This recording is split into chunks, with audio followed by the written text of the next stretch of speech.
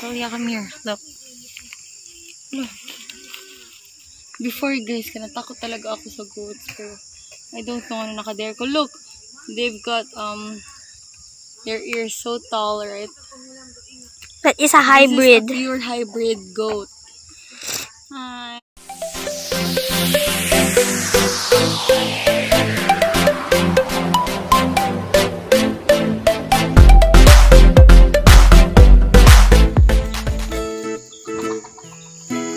Hi guys, good morning, and then it's still so early in the morning. It's around 6:30 a.m. and then now we're going somewhere. We're going to a farm. So guys, look at my face. Sorry, I'm having an acne breakout, but laban lang yapon. Okay, so as you can see, the background is really so nice, and then we're approaching the goat farm. So this is the province life, guys. So guys, we're already here, and then the goats here are really so big. No joke, look. I thought they were horses at first, and the other one.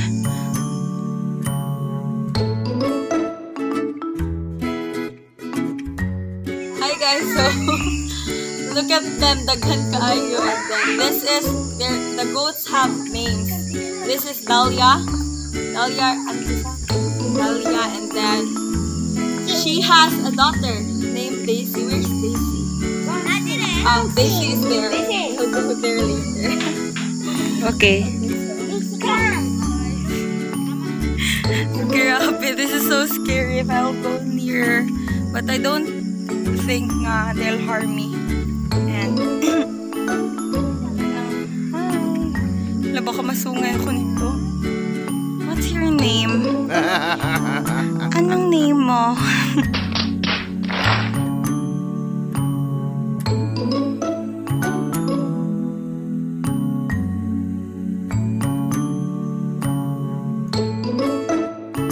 Pwede hikapon nila diri. Ako. Ay!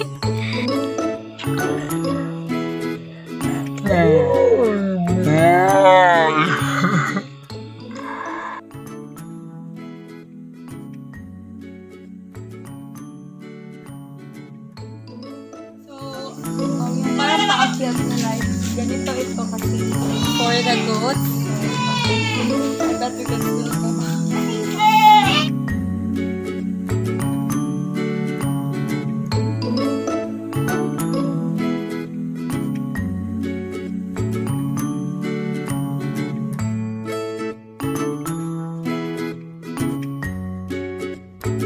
This is where goats sleep. And they're not yet here kasi nasa baba na sila.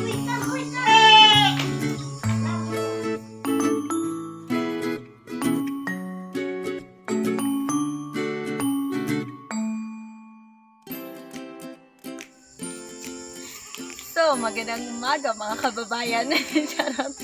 So, I'm here with my aunt kanang she is the caretaker aning barn, and then I'll ask her several questions. So, kanang auntie, from the start, ikaw siya nag-take care, ani?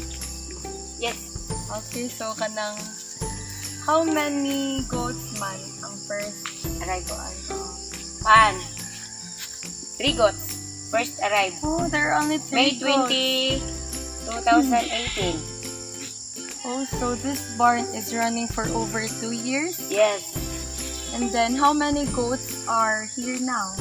We have a 71. Really? 71? And then, where are they from, my country? Only here in the Philippines? Yes, in the Philippines. Some other places, Argao, Mindoro, Leyte, Iloilo. Okay, that's a Mga far purebred. place. Ah, okay. So, these kind of goats, modab ko dyan sila parehas ang automatic. No. Kanang lots of kuan. Dagan kay ni siya klase nga goats kanang. Na siya Bisaya pure, na siya kanang mixed breed, na siya kuan na gid kanang pure gid siya nga hybrid na Boer, Mongolian. Okay, so there are different kinds of goats. And then, how about kanang Bisaya? Mo na sila mo gagmay ra. Gagmay lang dito. And then katong mga dagko dito, they are the hunting type. Okay, so what is the feeling seeing them? I think there are also animals. Mura sila mga iro, right? Ma-attach sa kanila. And then, naka-try na ba ka nang nihila ka, anti ka na namatay or unsa? Or wala pa mo namatyan? Dagan namig namatyan diri kay di man gud kalikayan kay naaman joy masakit kay especially kanang bagong abot mag-adjust sa klima. Bugnaw ba ta dere? Okay. Na joy masakit karon lang gani ni namatay. Ay, that's so sad.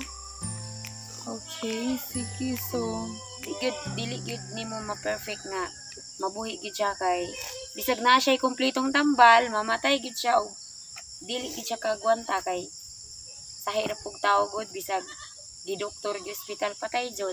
Jud pa daw. Makanoy kanang masubo ta nga mag-uol. Auntie, how many times of the day sila pakanon? Kuan 3 times a day. Kay Guys! pakanon sila bagaso in the morning, sometimes in the noon. Dungan na siya sa iyang tubig, painom ba? Kani sila, di ba, kanang I heard earlier, kanang sila yung mga pangalan, but each one of them na pangalan or katulad yung mga kanang kuan, special. Kanang mga hybrid lang.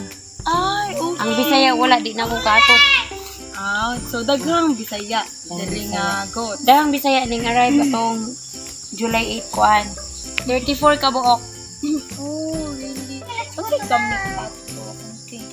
Pakanan. Ana na siya ipakaonan Atong mga grass ba? Mga kahoy-kahoy, patong na patong. Mura din lamisan nila. Lamisan. During the night, di ba kanang you mentioned earlier nga dito sila balay matug. So kanang instinct na ba na nila nga mo dito sobra lisod? Magkaon ini kahapon, magkumpay kaon. Yes. Dito na sila so once nga alas 5 na. Sige na sila ato silang mga kwarto kay nakadumdum naman na sila. Murag nagkuan na sila yung time nga once nga mo gabi na. Hindi ka buntag nag-open, dito na siya nagawas. Hala! Nangkalis!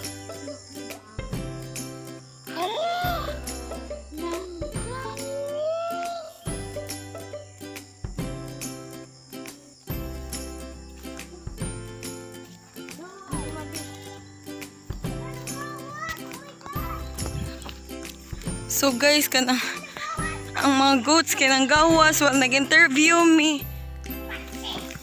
Shh. Don't go outside. Don't get out.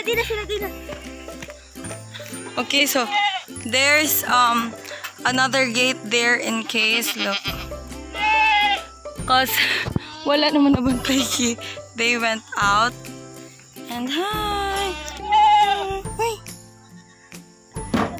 Go back. Ano nang gawas mga kamuha? Look.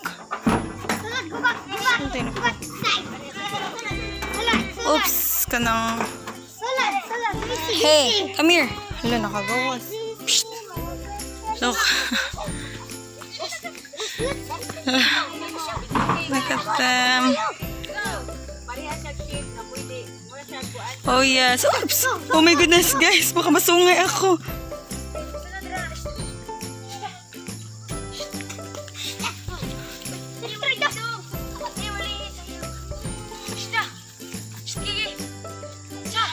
So they're already inside. Hey, there's a kid. There. So complete na. That was scary. Pero ba ito? This is not the time nga magawas mo sa sikan nga kwarto. Magawas siya din ni sila, auntie. Pwede mo sila makagawas diri basta. Ay, this is not how I do.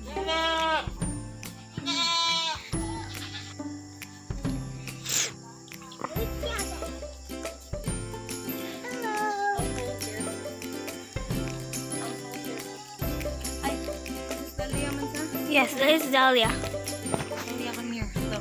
Kanang kuan, ano. Their eyes. There's your eyes, Oops. your long Yeah. ears, Come here, come here. and your big Where are you going? tongue. Come here. Got their eyes. Go inside. Hi. Baby, excuse baby. Can you see their eyes? It's so scary. That's video good with the baby. Oops, guys. Kanong, she was licking me earlier. Look. May dumi pa oh. Hi. Huy. Dahlia? I feel like they're like dogs. This is really such a wonderful experience.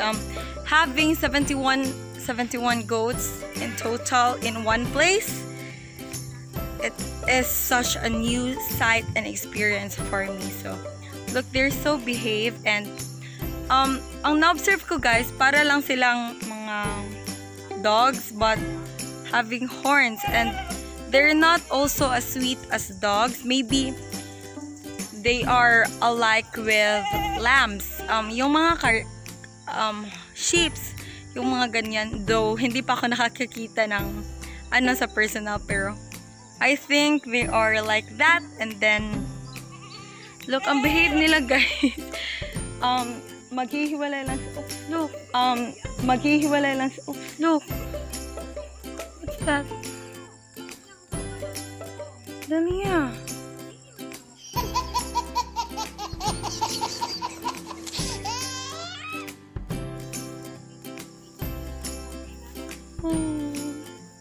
Look, this goat is so big. Like, wait, let me touch.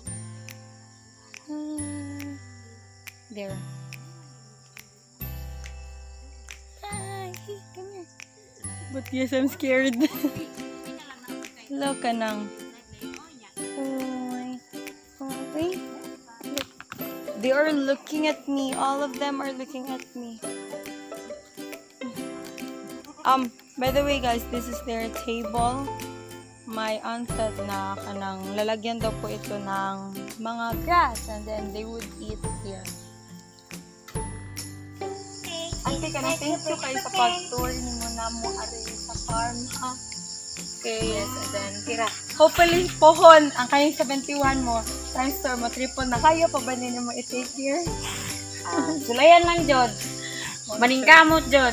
There's no harm in trying it, guys. Oh, so, kanang, it is such a wonderful morning sa, and kanang, by the way, I want to say my special thanks to Rick Villacorta kay owner in our farm, and then for letting us shoot here.